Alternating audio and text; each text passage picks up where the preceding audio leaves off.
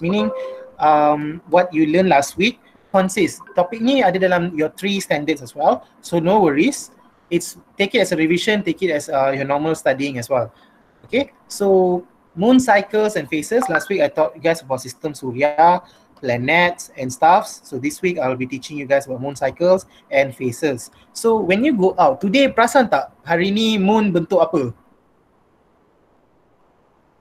Siapa yang ingat? Siapa yang perasan hari ni bulan bentuk apa?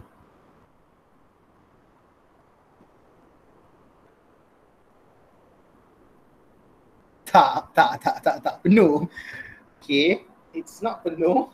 Saya tak keluar tengok pasal PKP. Betul. Actually, it's really cloudy right now. So, memang tak nampak. But I think last it was nearing gibbous. Yeah, it was nearing gibbous. Okay, so... Okay. Hope semua dah masuk dah. Okay, so this is last week punya recap. I just want to remind you guys, meteoroid, meteor and meteorite. Okay, I takut you guys nanti confused. This is the conditions of it. Okay, meteoroid is when it's on the space, a gigantic space rock is in space. Masuk atmosphere, dia ada the ekoran of that. It shows it travels laju. Dia, and due to that, you can see the dust particles out there. So it's called meteor and meteorite. So please do not forget this and remember this well. And this is another example. A comet, a chunk of ice and rock originating from the outer solar system, often accompanied by a coma and tail. So comet is the one yang ada macam shooting star kita nampak tu. Okay, and asteroid tu chunks of rock, and between Mars and Jupiter ada yang get bounced towards Earth juga. Okay, then meteoroid, a space rock that's bigger than a dust grain but smaller than an asteroid. If it strikes Earth, it is then meteorite. Nampak tak perbezaan dia? Meteoroid, meteor is the falling star. Meteorite apabila dia kena dalam permukaan bumi kita. Okay, moving on, putaran dan peredaran planet. I already post this and explain this to you guys last class. As you can see, every planet moves at its own paksi mengikut arah lawa jam kecuali planet Zura dan Uranus. Nampak tak? Venus punya arrow macam mana, Uranus punya arrow macam mana? Do you see a difference? Cikgu malam ni meteor akan lalu kan? Well, we cannot see the meteor. And most pentingnya jangan keluar rumah, okay? From your house you can see, but it's very hard to see meteors. Okay, so I hope you can see most of the planets dia punya putaran dia ke arah lawan jam, but Venus it's going anti-clockwise, meaning clockwise. Okay, and look at Uranus. Dia punya location itself is quite different. Kenapa cikgu Zura dengan Uranus? Well, that is how those planets are. Okay, most of the time the planets punya rotation depends on dia punya elements of the planet. Okay, batu-batu dia punya gravitational pull, magnetic force dia. This is what changes, determines the paksi dia. Okay, macam mana dia berputar. It was created like that. In general, yes, that is the answer. But the logical explanation is there are a few factors why it goes that way. Okay. Moving on, we have Sains dan jarak. I dah explain dah. Matahari 400 ratio ni. Sun 400, bumi, Earth 4, bulan 1. So, dalam erti kata lain, matahari adalah 40 kali lebih besar daripada bulan. And bumi adalah 4 kali lebih besar daripada bulan. Matahari adalah 100 times much more bigger than the Earth. Okay, this is the diameter difference. We show 1/4 400. Okay, example sago, glass marble, basketball. Okay, so last week you guys were amazed by how big the sun is, right? Yes, boleh je keluar rumah. Okay. Okay, tak salah pun. Okay guys, putaran bumi bergerak dari barat ke timur, okay, and mengikut arah lawan jam. One putaran equals 24 hours, one day. Kesan bumi putaran I explained last week. Kedudukan kejadian the presence of day and night. Kedudukan matahari kelihatan berubah-ubah. You see the sunset, the sunrise, the sun peak. Okay, every hour you see the sun at different location kan, and then you see perubahan panjang dan arah bayang-bayang. When is your shadow long? Pada when the sun is at the top of your head, ataupun apabila it's on the right ke on your left? A bit recap. Tapi ni general knowledge question apabila bayang-bayang kita lagi panjang? Pada malam ke ataupun apabila there is bright sunlight? Pagi dan petang. Pagi dengan petang. Okay. In malam you won't have shadows unless you're under a light source. And yes, when sun is directly on your head, you can still see a bit of shadows, but when it's at the side, when it's rising or setting, the shadow is not as long as we have. Okay, so the highest point of shadow is when the sun is at the peak. Okay, cikgu, suara cikgu tak dengar, sekat-sekat.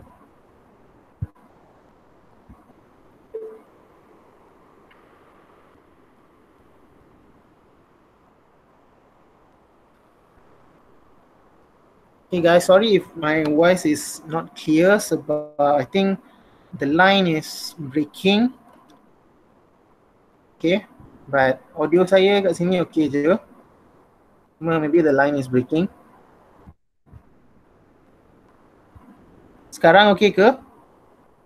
Sebab internet saya jangan risau, okay. Teacher,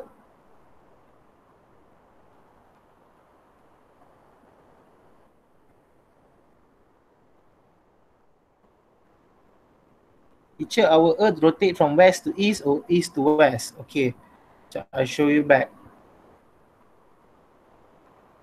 Bergerak dari arah barat ke timur mengikut arah lawan jam. So it's from the west towards the east and it's following anti-clockwise. Just like how the remaining 6 planets, that's how our earth rotates as well. Okay, ni kena salin ke? Well, jot down the most important points je for your notes.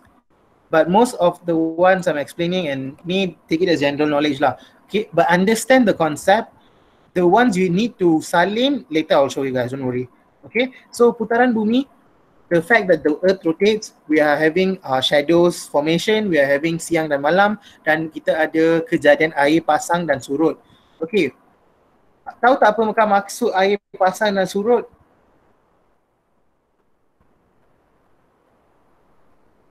Tahu, okay, so air pasang and surut happens in the beaches or dekat the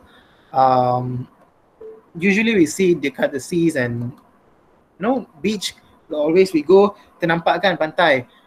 So kalau air is more towards us, it's like pasang. When it's very deep inside, it's surut. So it has influenced by the rotation of sun, the earth, and the moon as well. Okay, apabila sebab it is pulled by gravitational force. Water is pulled by gravitational force as well. That is why when at the midnight, water is pulled towards inside. Okay, and during the day night, the moon is further away, so the water pasang. Okay, it has to do with the moon and the water property. Okay, so this is how it moves. Earth rotates by itself. At the same time, dia juga revolve around the sun. Now I will just touch a bit on lunar eclipse just to explain to you all. Okay, kita ada dua eclipse. What is eclipse in Malay, guys? Gerhana, betul. I was about to ask you. Okay, teacher, how about solar and lunar eclipse? I'll explain to you, don't worry.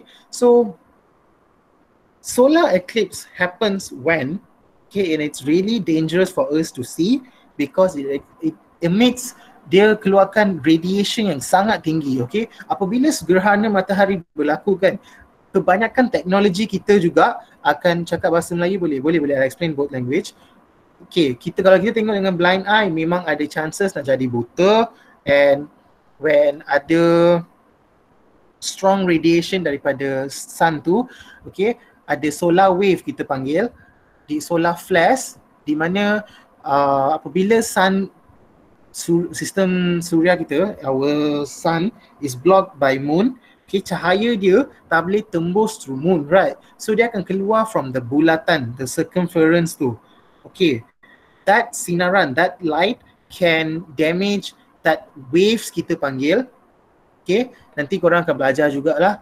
Okay, that waves, that ombak that we can't see with our naked eyes akan damage kebanyakan teknologi kita. Our electrical system, our telecommunication system. Kadang-kadang dululah channel TV semua tak jalan apabila gerhana matahari. Sekarang teknologi sudah maju, bolehlah. Okay, and memang boleh jadi blind when you see the gerhana matahari with your blind eyes. Okay, tak pakai spek, or if you don't use the right spectacles, yang dark glasses, you will get eye diseases, or the carotid on your eyes will be broken. So akan sakit mata ataupun you can become blind. So it's really dangerous. Jangan tengok solar eclipse with your naked eyes. Lunar eclipse pula, the sun is facing earth tapi the earth is behind that. Okay, so lunar eclipse are fine. Memang nice. Okay, gerhana bulan berlaku apabila bumi berada di antara bulan dan matahari dalam satu garisan lurus. Exactly, betul. So solar eclipse happens when the moon is blocking the sun. Lunar eclipse happens apabila the moon is being blocked by the earth, okay, from sun's light. This is when we will get to see lunar eclipse. Okay, guys, please don't do that. Okay, detailedly I'll explain to you guys a different time. I just want to recap on it a bit. Moving on, peredaran bumi mengelilingi matahari dari arah barat ke timur mengikut arah lawa jam. I explained already. We have 365 days or 1 year. Sometimes we have 366 days as well. Okay, tahun ni 2020 kita ada berapa hari?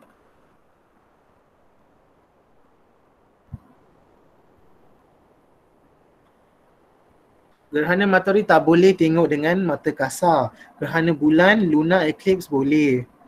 Okay, this year, yes, we have 366 days because it's a leap year. Where 2020, 2024, 2016, we had 366 days. We have 29th February. Okay, so here what it says is 365 and a quarter days, meaning you have additional few hours extended. Okay, so kejadian 4 musim. Berapa musim kita ada? 4. Apakah musim tu? What is the musems that we have? Musim panas, musim sejuk, musim lurung, musim bunga. Okay, spring, autumn, winter, and summer. Yes, correct. So very well done. Malaysia doesn't experience that because we are at Garisan Khatulistiwa, so we do not experience all 4 seasons. Tapi negara seperti Jepun, Korea, some parts of India, China, and negara-negara Eropah kebanyakan experience jugalah. London, US. So these countries experience 4 seasons, and it is also a factor. The main factor why this happens is because the peredaran bumi. Okay, now let's look at kejadian gerhana matahari and gerhana bulan. I will explain to you guys in the next class, ataupun I'll finish it. Before I finish it, I'll explain to you later. But the movement of Earth, okay, rotational of Earth tu, okay, bila dia berpusing dalam paksinya, that is what creates the gerhana matahari dan gerhana bulan. Okay, in simple terms, kejadian gerhana matahari dan gerhana bulan, okay, bumi beredar, bumi berputar di atas paksinya selama 24 jam barat ke timur, lawan arah jam, satu mengelilingi matahari selama 365 days barat ke timur. Okay, just remember few facts tu. And Bulan beredar, bulan berputar di atas paksinya selama 28 hari. 28 days takes for a month. Okay, that's how we look at the face of the moon. Okay, it goes from barat ke timur lawan arah jam, mengelilingi bumi selama 28 hari, and to the next barat ke timur. Okay, I think this is relevant. Okey, kejadian siang berlaku apabila bahagian bumi menghadap matahari. We experience daylight when the sun is facing the earth dan menerima cahaya matahari. Kejadian malam berlaku apabila bahagian bumi membelakangi matahari dan tidak menerima cahaya. Okay, what happens then is the one part of the earth is behind of the matahari, or it's not facing the sun, but we are facing the moon. So what happens is the moon will reflect the sunlight to us at night. Okay. Apabila bumi berputar di atas paksinya, kedudukan matahari kelihatan tinggi, rendah, atau matahari kelihatan barat, timur. Whether it's rising or setting, it's at the west or it's at east. Okay. Jika matahari kelihatan lebih tinggi, maka bayang-bayang objek lebih pendek. Jika matahari lebih kelihatan rendah, maka bayang-bayang objek kelihatan lebih panjang. Okay. Jika matahari kelihatan di barat, maka bayang-bayang objek di timur. Jika matahari kelihatan di timur, maka bayang-bayang objek di barat. This is what I wanted to explain to you just now. I received a lot of mixed answers. So, can you guys see it? I want you to focus on this sebab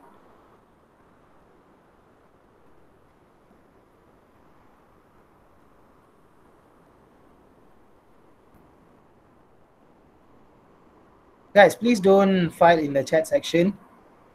Okay, please focus on this. All right. So why I ask you to focus on this, especially the bolded parts, sebab ni akan banyak ditanya dalam soalan UPSR kurang objektif. Okay, dia akan just bagi orang gambar raja and tanya, the sun is on the right hand side or the left hand side, and tanya where is the shadow is going to come out. So understand the concept, fahami konsep dia on about the shadows, the kedudukan matahari. Okay.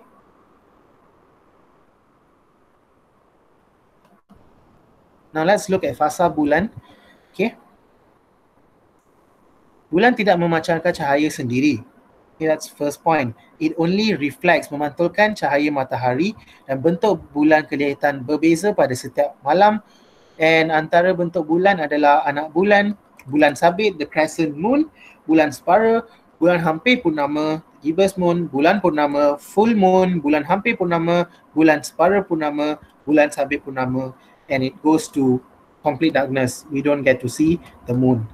Okay, so I have few diagrams to explain to you. So far, is there any questions that you wish to ask? Teacher, can you explain in English? Okay guys, there is two sets of people here. You want in English and Malay. I can explain to you in dua bahasa. If you tak faham, please ask me again. I don't have any problem explaining. Okay.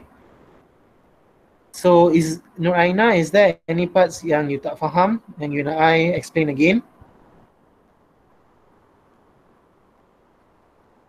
Don't worry, I will teach both language. Tak ada masalah. Tak faham, tanya, jangan malu. No problem at all, okay? Okay, so let's look at this.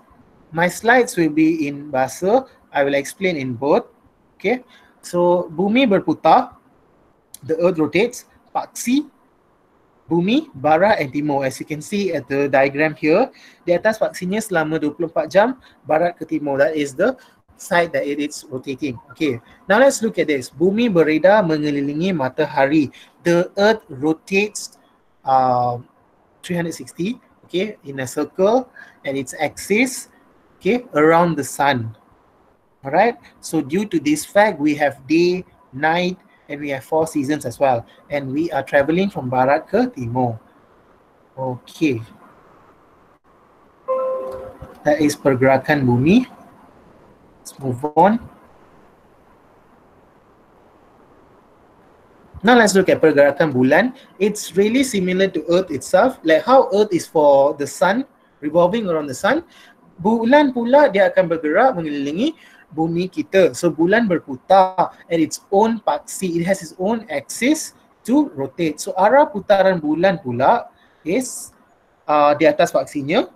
And sama juga barat ke timur lawan arah jam, very similar. Okay, but here bumi pula, it takes 365 days to rotate around the sun. Bulan only takes 28 hari sahaja. In a month, we can see a transformation of a moon from full moon to no moon to crescent to gibbous moon to half moon. Okay, cikgu saya tak nampak apa pun. How about the rest? Nampak tak?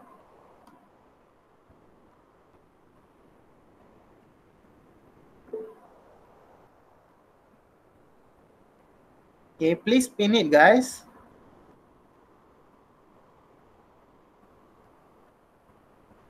Nampak je.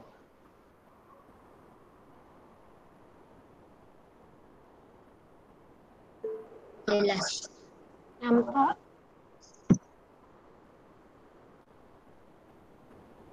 Okay, kenapa semua bersuara sedih-sedih ya? Okay, happy sikit guys, Jelas. jangan risau. Ada soalan tolong tanya, jangan risau, be happy. Okay, it's an interesting topic, so learn it with excitement. Ada apa-apa soalan, sila tanya ya, jangan risau. I'll answer as I could. Okay, so complicated ke? Ada yang tak faham ke apa? Risau lah tengok reaction korang. Okay.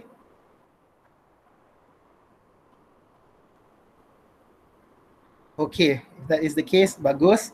Alright, so I explained to you about the moon and the earth, how it revolves around the sun, macam mana, and conditions dia, 28 days, 365 days. Now let's look at this. Apabila bumi berputar di atas paksinya, okay, and bulan juga berputar atas paksinya juga guys, jangan lupa. Matahari, the side which is on the matahari side directly is siang and the opposite side is malam, obviously. Kejadian siang berlaku apabila bahagian bumi menghadap matahari dan menerima cahaya matahari. Kejadian malam berlaku apabila bahagian bumi membelakangi matahari dan tidak menerima cahaya matahari. Sekarang pukul 9.30 Malaysia mengalami waktu malam. Tapi the opposite could be said for countries which are on the western sides. They might be experiencing daytime right now. Okay?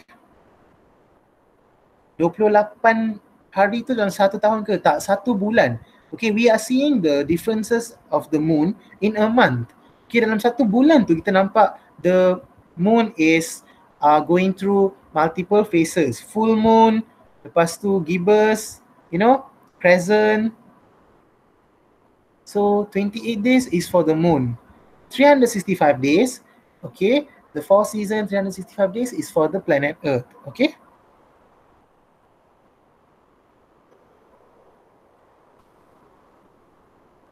Okay, moving on.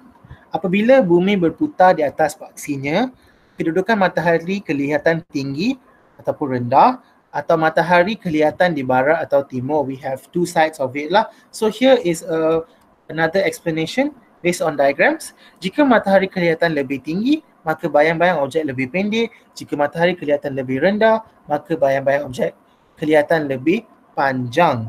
Alright, so jika matahari kelihatan di barat, maka bayang-bayang objek di timur. Jika matahari kelihatan di timur, maka bayang-bayang objek di barat. Okay. Nampak tak diagram ni? First is matahari terbit. Matahari di mana? Timur ke barat? First gambar matahari terbit. Timur. Okay, matahari di timur ke? Timur. How about the rest? Korang je jawab timur, yang lain semua jawab timur. Okay, betul. Is it betul? Okay. A lot of people are saying timur. Let's follow that. Okay, so kedudukan matahari like nampak rendah and it's at timur. Okay, so matahari kelihatan rendah, maka objek-objek lebih panjang. Relevan tak? Nampak tak objek your bayang-bayang lagi panjang? And timur guys, bukan timun. Okay, and maka bayang-bayang objek pula di barat.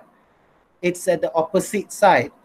The opposite can be said for when the sun is on the barat, maka bayang-bayang pula di timur. Nampak dekat matahari terbenam tu, you can see the opposite. It's okay.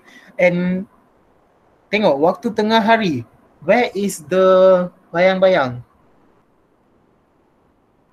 The bayang-bayang is very less. You don't see much of the shadow because it's directly on top of the head.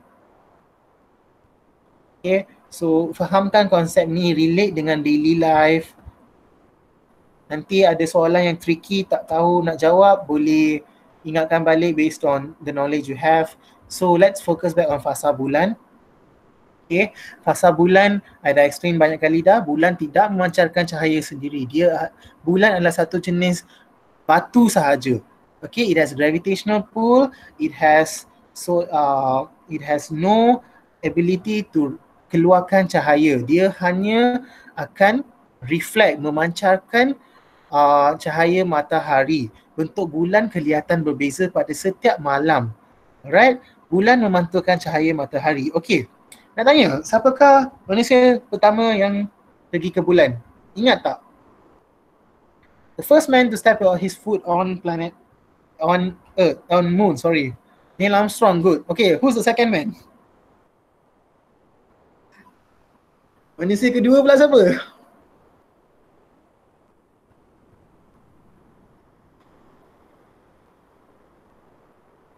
Tak tahu, okay. It's okay. Saya pun tak tahu. His name is something else, I forgot already. But I've read about him. It's alright.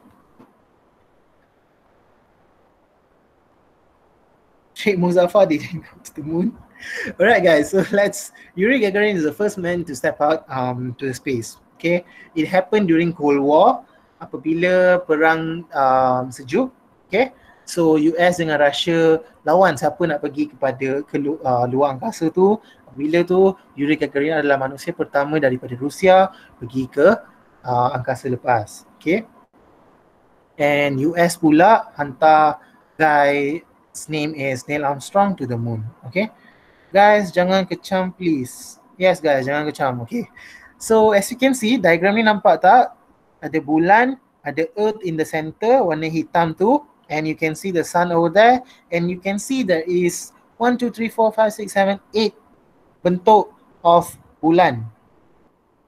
Okay, the first one is anak bulan, where some people call this no moon. Okay, meaning you don't see anything over there.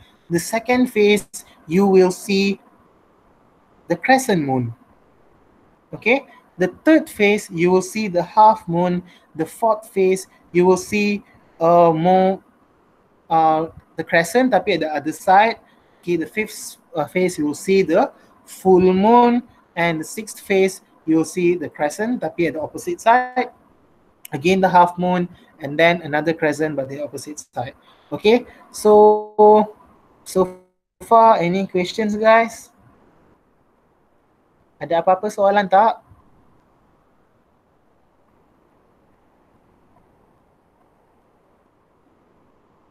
Okay, so jangan risau, I'll explain more about it. So fenomena fasa-fasa bulan tidak mengeluarkan cahaya, dah explain dah. Bulan berputar pada aksinya pada masa yang sama beredar mengikut orbit mengelilingi bumi. Bulan berputar pada aksi dalam masa 27 1/3 days. Okay, 1/3 days dari barat ke timur. Let's just make it 28 days lah. Okay, simple. So bulan beredar mengelilingi bumi juga dalam masa 28 hari dari barat ke timur. So pentingnya kita faham the moon itself rotates, okay, and it also rotates around the earth. So don't forget that. And tempoh edaran dan putaran bumi adalah sama, menyebabkan kita sentiasa melihat permukaan bulan yang sama. Bentuk-bentuk bulan berbeza dikenali sebagai fasa bulan. Semasa bulan mengelilingi bumi, kedudukan bulan berubah dengan masa. Ini menyatakan fasa bulan. Bahagian permukaan bulan yang gelap menghadapi bumi disebut anak bulan. If you nampak the diagram tadi, nampak the first one anak bulan, you don't see anything, right? And that is because bahagian permukaan bulan yang gelap menghadap bumi disebut anak bulan, meaning it's not getting any sunlight at all at that moment. That is why it is dark. That is why we only see it dark. We don't see any light source, any light being reflected by the moon. Sebab the positioning dia macam tu. Okay? So, kedua is sebahagian kecil permukaan bulan yang disinari menghadap bumi disebutkan sabit, the crescent moon. Okay, just like how your PBSM at your school, red crescent. So it all symbolizes the crescent moon, right? So that is the sabit lah that we call here. Now let's look at the next one, separa, meaning half. Okay, that is when half of the moon is very visible, and then comes purnama. If you know the exact carta dia ada banyak tau, gibbous moon and all, but for UPSR we are just looking at this.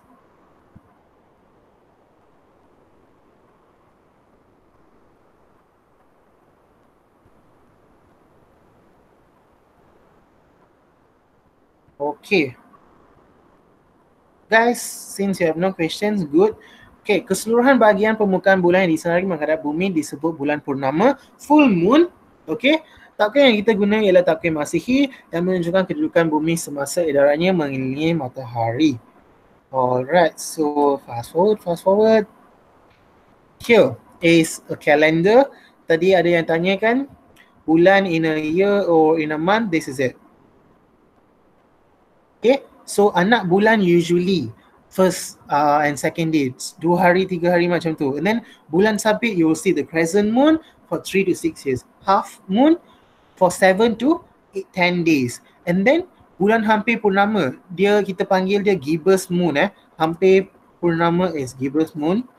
Alright, so that is from the 11 to 13 day. Bulan purnama adalah hari ke-14 hingga 16. So a middle of the month is 15th kan? Ada 30 hari dalam satu bulan. Middle of the month is the time we will see bulan purnama. Ni untuk tahun berapa? This is for standard 5. Yes, but it's okay, we still question in your UPSR, so no problem I guess. Okay, so bulan selepas purnama, after the full moon, you will get back the same rotation. Okay, you will have bulan separa, half moon, and then bulan sabit to a crescent, and then again anak bulan repeats itself. Okay. So far, any questions guys? This is a clearer picture, tapi nampak tak ke blur sangat sebab dia kecil?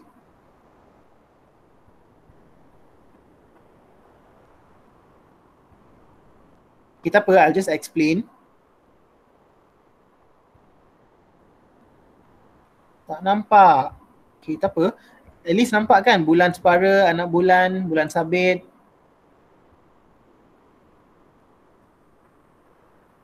Okay, tu dah cukup lah. The details I will explain lah, jangan risau.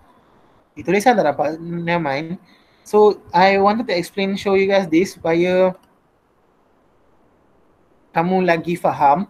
Okay, apabila matahari kena and bumi di center and bulan kat sini, okay, what happens? The first stage anak bulan, okay, bulan antara matahari dan bumi, dan bahagian terang bulan tidak menghadap bumi oleh sebab tu, okay, since the opposition side of the moon is not getting any rays of light from the sun, it cannot be seen for 1 to 2 days.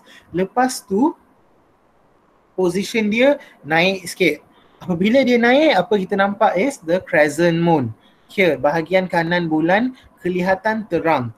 Kelihatan sabit nipis yang semakin tebal pada malam berikutnya. This is the range dia, 3 ke 6. And then we have bulan separa, the half moon. kelihatan seperti separuh bulan 7 to 10 days. Bulan hampir purnama, the gibbous moon I mentioned, 11 to 13 days, kelihatan lebih dari separuh bulan. It's more than the half moon and size bertambah setiap malam. And bulan purnama, full moon. Okay, ada tak yang kat sini menjadi serigala apabila nampak full moon? I hope tak ada lah. Cikgu cakap apa internet saya tak ada, lepas tu terkeluar terus. Okay. Ni, okay, ada yang jadi serigala apabila nampak moon.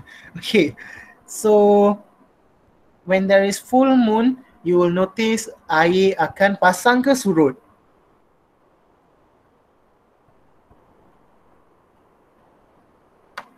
Guys, apabila bulan purnama, air laut pasang ke surut?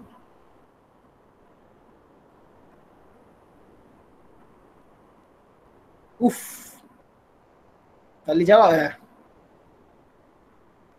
Apa cikgu? Okay, tak apa. Pasang kot. Okay, tak. Bila full moon, air akan surut juga. Okay, why? Because as I said, full moon is the part where sometimes the moon is really close. Okay, sangat dekat dengan bumi kita. Kadang nampak tak bulan tu nampak besar. Kadang nampak macam super big moon, super red crescent moon lah yang besar-besar. Meaning their positioning kadang-kadang even though axis yang sama, but kelihatan lagi besar. Apabila lagi besar, bulan juga ada kuasa gravity. Okay, so apabila it's the full moon and it's the direct proportion, dia punya while distance dia lagi dekat, at that right time, the air laut akan surut, meaning it will be centered towards the moon. So daripada land dia akan turun lagi ke tengah tu.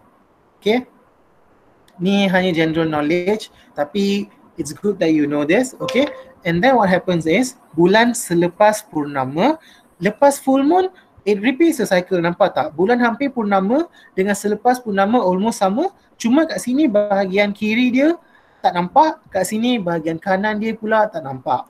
Okay, sebab dia pusing kan. So as it's moving, this is the pictures that we get. Okay. And then bulan separuh tua, same, half moon. This time, your left hand side je nampak, your right hand side you can't see it. And then bulan sabit, your crescent moon, only your left hand side of your bulan sabit nampak. This is nearing the 26th, 29th day. Lepas tu hari ke-30, hari pertama, again pitch dark, tak nampak apa-apa. Okay. Kenapa anak bulan tak nampak? Okay, bagi ni. Macam ni lah. Alright. So anak bulan tak nampak because there is no sunlight yang kena on the moon at that time period. Because the positioning of the moon is like that. Okay. Cikgu, anak bulan tu dia terkebelakangkan cahaya matahari ke? Apa dia? Anak bulan dia terkebelakangkan cahaya matahari ke? Jangan tak nampak. Okay, jangan confuse anak bulan dengan lunar eclipse ya. Dia lain. Okay, lunar eclipse position dia is the earth is blocking the moon. Okay. Tapi anak bulan moon ada, cuma kita tak nampak. Dia macam tak ada bulan, invisible, betul. Dia cuma sunlight tak kena sebab positioning dia macam tu. Jangan risau guys, yang tak dapat imagine tu, nanti I akan share satu video on Facebook, okay? Untuk nampak bagaimana tak nampak bulan tu. Okay? Sebab sometimes gambar aja kamu tak faham, video is the best way. So I will share that on Facebook once the class is over. So I will continue with the notes. These are just a bit of recap. Boleh baca kan? Nampak kan this time? I dah explain most of it dah. Okay, this is the occurrence of day and night, waktu malam dan siang, and fasa-fasa bulan, anak bulan, bulan tidak bercahaya, and why is it like that? Stuff like that. Okay. Okay, kepada yang tanya I tadi tu,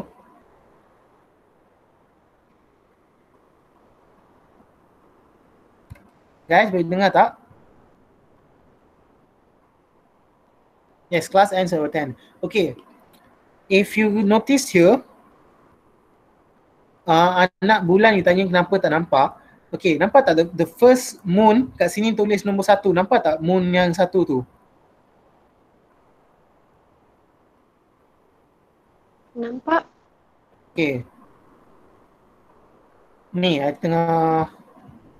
Okay, so I hope you nampak. Okay, so when the sun is shining, okay, you can see that the moon punya satu side is bercahaya, meaning dia dapat cahaya daripada matahari, kan? Tapi the other side, you tak dapat langsung. Faham tak? Waktu tu adalah anak bulan. Apabila dia naik atas tu, okay, matahari punya rays tu, cahaya dia kena sikit lah. Apabila dia kena sikit, kita dapat bulan sabit. Okay, apabila dia ke atas on the nombor 3 tu, okay, that is when we get bulan separa, because half of the light kena. So diagram ni tak sangat jelas, tapi itulah konsep dia. I hope you faham konsep tu. Okay, so that's the idea lah. The other side of the moon yang dapat light, the side which is facing the earth pada waktu malam tak dapat cahaya matahari. Oleh sebab itu, kita tak nampak apa-apa daripada bulan pada waktu dia stage anak bulan tu. Okay, so ni relative size distance, short recap je. Okay, ni pun ada explain dah. Okay, this is essential lah guys. Earth rotates on its axis, moon rotates on its axis, moon rotates and at the same time moves around the earth, earth rotates and at the same time moves around the sun. The moon and the earth move around the sun at the same time. Okay, the changes in length and position of shadow throughout the day, the earth rotates on the axis from west to east. These slides are in English for those who prefer English for your understanding. And here it is the daytime for the part of the earth facing the sun. It is the nighttime for the part of the earth facing away from the sun. Pretty obvious. Sunlight yang kena is daytime, yang terkena is nighttime. And the occurrence of day and night and occur due to rotation of earth on its axis. Okay, kenapa kita dapat day and night? Sebab bumi berputar daripada west to east. Phases of moon. Cikgu, Yes. kalau yes, yang anak bulan, dia yang dia cerah kan tak menghadap. Maksudnya kalau fasa bulan yang lain, dia nampak sikit bahagian yang cerah tu. Boleh ulang tak? Kalau anak bulan kan bahagian cerah kan dia tak menghadap bumi. Tapi kalau yang fasa bulan yang lain, bahagian cerah menghadap bumi kan sikit-sikit. Yes, betul. Apabila dia move around the axis dia, okay, that's when little by little, sikit by sikit cahaya matahari kena atas permukaan bumi. Okay, baru we are experiencing that as well. Cikgu macam mana dia boleh berubah kedudukan?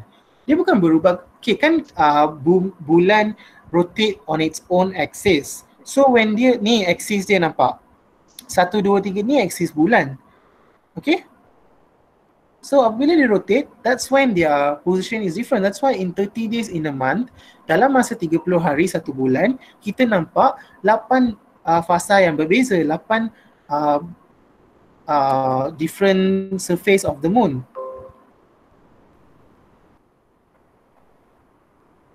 Ada bulan berputar mengelilingi bumi. Yes, betul.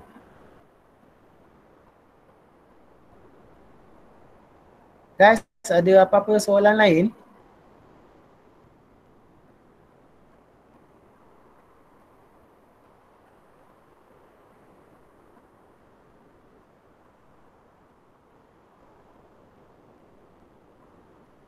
Okay.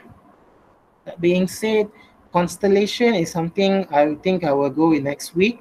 For I boleh rush, tapi I think I have to show you about the bulan.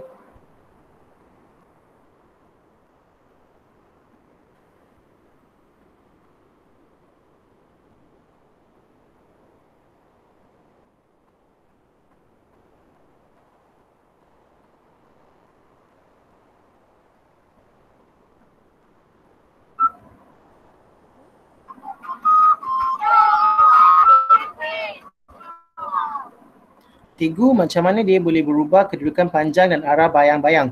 Okay, macam mana dia boleh berubah is dia berubah based on the sun punya position. Kalau sun is on top, you have very less bayang-bayang. If dia dekat the right or the left hand side, you have a longer bayang-bayang or shadows.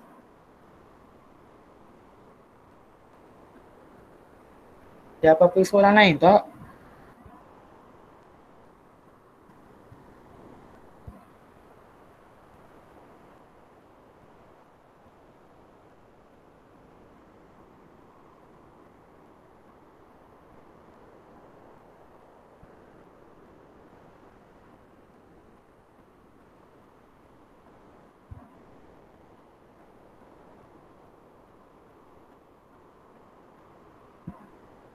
Tak ada soalan.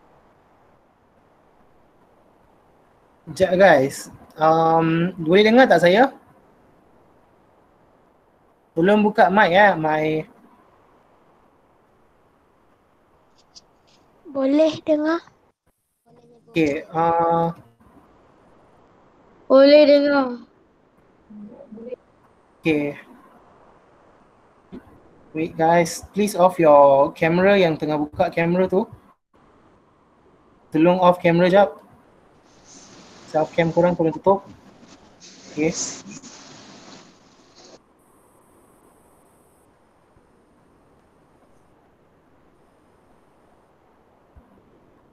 Sebab ramai buka cam dia kadang-kadang lag. Okay, so sekarang nampak tak? Can you see what I'm sharing? No. No. Tak nampak It's the apa-apa brightest pun. and most noticeable object in the night sky. If you spend much time observing it, Can you see? it's never quite the same from one night to the next. No, no, no, no. Can you see the slide dari sekarang? Tak nampak bulan ke? Tak nampak anything. I don't see anything. Tak. Tak nampak Tak ada apa-apa pun cikgu. Cikgu tunjuk anak bulan. Tak ada apa-apa. Much like the Earth orbits around Okay, sekarang nampak. Sekarang dah nampak. Sekarang nampak bumi. Tak nampak pun.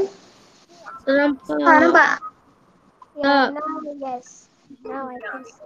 Okay, sekarang? 9.5 days, Yes. or about 1 month, Nampak. Nampak. where the Nampak. ideas came from. Okay. The time it takes for the moon to complete one orbit around the Earth. And the words moon and month come from the same root. Okay, dengar tak suara saya? How bright. Dengar. Not Dengar dan nampak. Dengar. Dengar. Dengar dan nampak. Sekarang dengar yang nampak. Okay. Dengar. So ni bulan. Okay. Ni new moon This is anak bulan that you were asking just now. Okay, so pada waktu anak bulan is the only time where solar eclipse could happen because the only time the moon is between the sun and earth. Ni adalah fakta tambahan. Tapi yang anda perlu faham adalah waktu anak bulan tu is the time where, nampak tak, the light is coming a bit by bit. So waktu anak bulan, it is completely shut down. Light is not at the opposite side of the bulan. This is waxing present. waxing, it's growing. Ataupun bulan sabit lah. Ni half moon. First quarter. The first quarter moon sometimes Guys, apa yang perlu fahami bulan tu ada je kat situ tau. kenapa kita nampak separuh je adalah kenapa cahaya matahari yang kena atas permukaan bulan tu separuh je. Sebab tu anak bulan pula kenapa tak nampak apa-apa? Tak ada cahaya matahari yang kena atas permukaan bulan pada waktu tu. As it grows, as it grows thick to see, Okay, and this is full moon, the earth and this is how the during the moon moves around the earth. eclipse, Oh. Earth's shadow fall on the moon.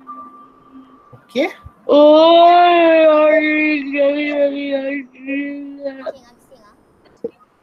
Its orbit. The next phase is another half-idle quarter, crescent. So this is how Different every night. the moon is. Identify which phase of the moon you're seeing and try to figure out So any questions? next.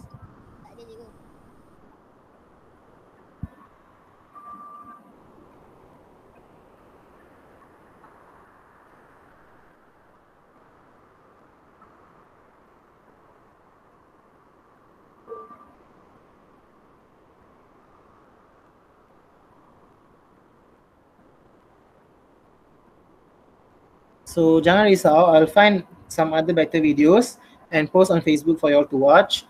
Okay, so homework pun I akan post dekat Facebook bagi korang nak buat. Okay, so homework dikira sebagai attendance so please do it. I akan post senang-senang je. Jangan risau. And the time is 9:59. If there's any question, you may ask me now. When I go on a road trip at night, I feel like the moon is following me. Yes, the moon will always follow you no matter where you go. Cikgu, kenapa bukan purnama warna merah? Sebab, okay, the red moon only happens during certain times. It is a totally different. Kalau I explain pasal tu lagi confused.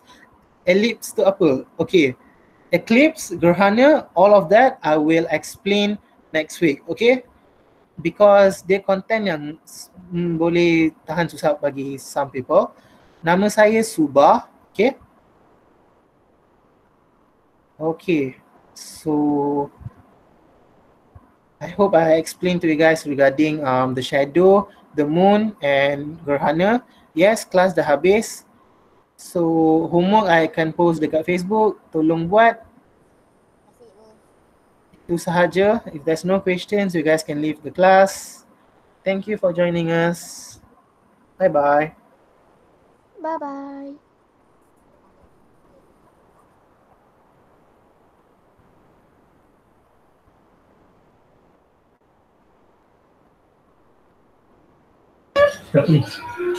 Nur. Welcome. Bye. Terima kasih. Cerita Nur. Nur tuan.